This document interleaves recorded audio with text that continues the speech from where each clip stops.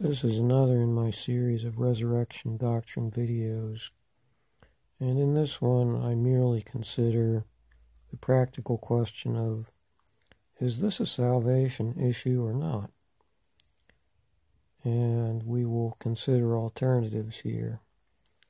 In this card, does believing in PRD, physical resurrection of the dead, prevent those who believe thus from being saved? If yes, then the PRD denier ought to resign from any Reformed church he's a member of. Such churches uniformly preaching on this view a false gospel that saves nobody. But good luck finding a church denying PRD, as it's such a downer to deny the physical resurrection of the dead. Takes away Christian hope in practice. If no,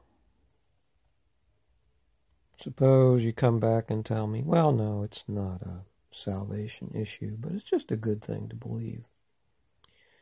From what spirit does it proceed to try to spend a lot of energy evangelizing in favor of the denial of physical resurrection of the dead?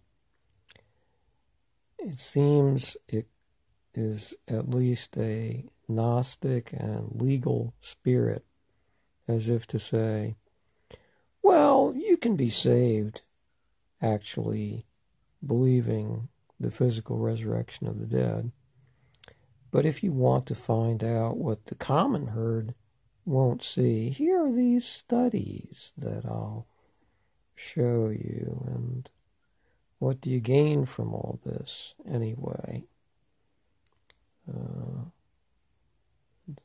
I certainly see no point in progress of sanctification this way.